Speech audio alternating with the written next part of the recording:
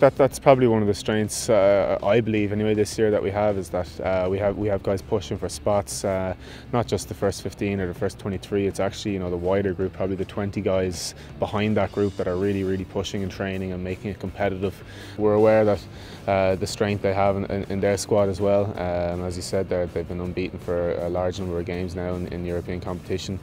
They're Premiership champions, European champions, so we're aware of the challenge ahead of us. They're a quality outfit. I think when we've watched teams that have been played against them, they're hugely physical. They're hugely dominant physical side, so it's going to be a massive challenge.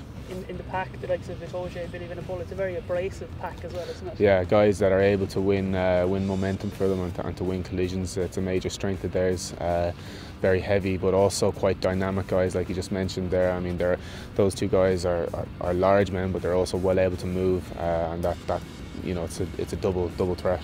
I think their finishing ability is probably one of the reasons why they've been so successful. Their back three are the quality right across, and as you said, Ashton is one try away from making an incredible record. So, and then as you said, they have Farrell who bosses and moves that ball very well out to them. So yeah, they're double champions for a reason, and we're delighted to get this far, and we want to go further. So it's something the players are well aware of, and we've spoken about as a group, because the support has been phenomenal all year long.